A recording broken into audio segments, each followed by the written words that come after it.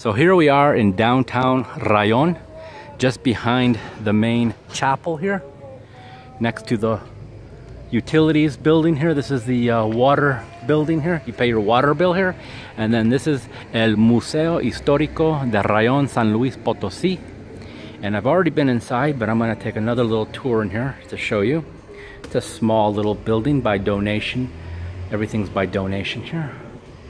And what you'll see here are donated photographs from the 40s and 50s, 60s.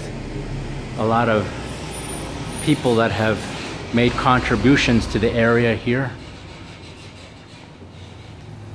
There's artifacts here that have been found in the farmlands around the town. Everything from possibly ancient little figures. That one way in the back over there looks like a wolf. Then here, check this out. This is what folks would have used here to make their garments. This is a sword from 1950, 52.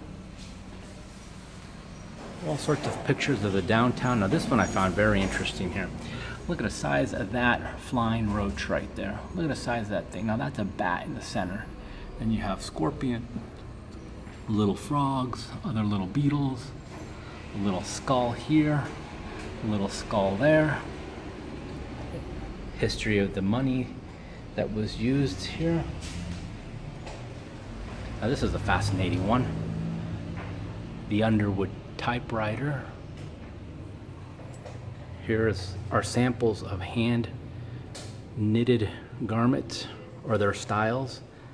This was donated also by a woman locally here.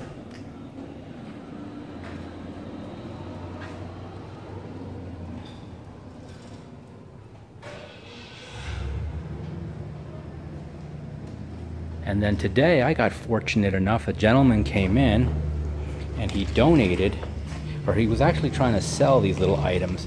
Now they may look like little rocks to us, but the curator here at the museum, he said that they do have little figures in them and possibly little fossils. Because, you know, he's been doing this for a long time. And these are some of those little figurines that could be in those stones there. So the gentleman was trying to sell them. However, everything is by donation here. So I gave him a little bit of money and donated them myself back to the museum.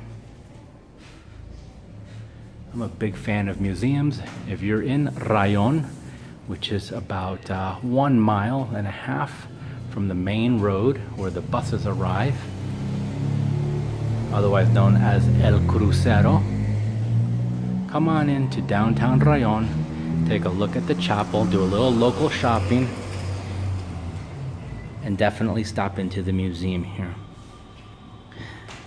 The native people that lived in this area would have been the Pame natives, P-A-M-E, and there is actually a map here of where they resided here. So all these little figurines and stuff like that are from these people here. So here's Rio Verde here. Here's Tamasopo. This is the waterfalls where everybody's at. And then we are here.